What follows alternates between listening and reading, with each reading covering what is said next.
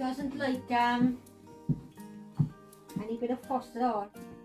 Just another bit of tape. We'll cover it now first. How did it start, Paul? Last lockdown.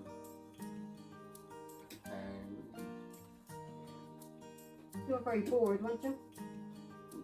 Very bored. We saw a video online of a girl doing the mugs.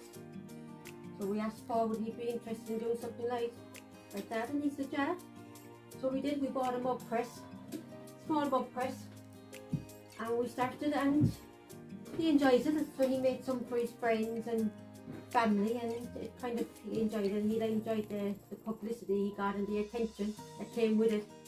So the more he did then, the more publicity he got and the attention, so he kind of blossomed from that. He wanted to bring one or two of the lads up, but at the moment with the COVID that was put at a standstill. But hopefully when it's all, COVID is finished and they're all vaccinated and they're all clear to go ahead, he'll bring up his best friend down now is Michelle. I think he's dying to get Michelle up and get Michelle involved, and Michelle is dying to come up. They can work better than just as good as the next person. I mean, Paul is amazing. Good. Aren't you? Yeah. You get all tongue-tied, don't you?